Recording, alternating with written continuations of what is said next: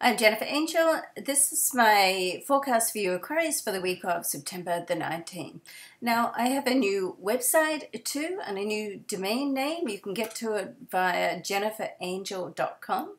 Nice and simple.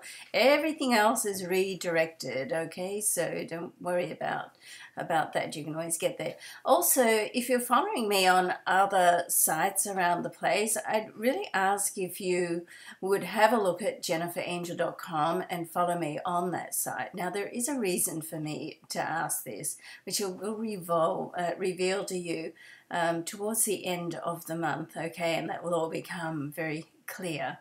All right, let's have a look at what's happening this week. So we've got Mercury is in a interaction with Pluto for the second time this week. It's a Mercury-Pluto trine, and at the start of the week when Mercury is retrograde, it crosses over or back over the exact degree, and then it comes out of retrograde this week, hooray, and then as it goes forward it crosses over that exact degree again, okay? So for you it's about official business can come together.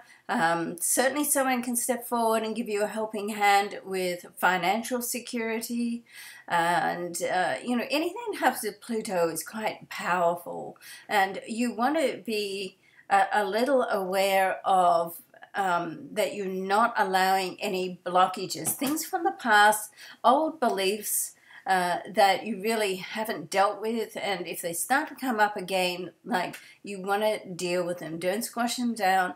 Look at them and, you know, release them.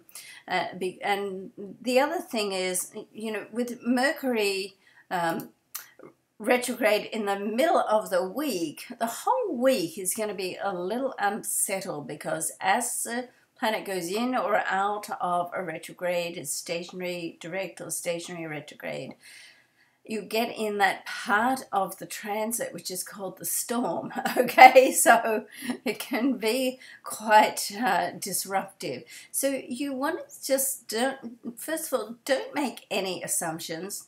Also, what happens at the start of the week may not be how the week ends up, all right? So keep an open mind and keep your schedule a little bit flexible as well. Now, Venus is going to make a move right at the end of the week, over the weekend, into your solar 10th house. This is going to be great for connections, great for working with people, and very good for money as well, okay? Now, before Venus does move into that area at the start of the week, there is an interaction between Venus and Mars. Always quite powerful. This it can spark. You know, it's a spark of energy that comes from these two.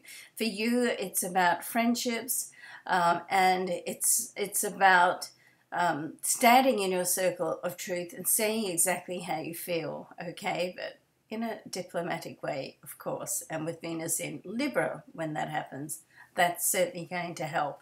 The Sun is also on the move this week. It's going to be great for your long-term plans, so you want to spend some time this week on your plans. Great time to do that with Mercury, you know, coming out of that retrograde. When Mercury is in retrograde, it's always a better time for planning than for action, if possible. Go figure, I launched a website in Mercury retrograde, which is not something I would suggest to do. Had my fair share of technical issues, but, you know, sometimes you just have to do what you've got to do, you know. Okay, so all in all, it's an interesting week. There can be quite a bit happening this week. I hope it's all good for you. Try not to prejudge it and just see what happens, okay? Love and luck to you. Thanks so much for watching. I'll see you next week.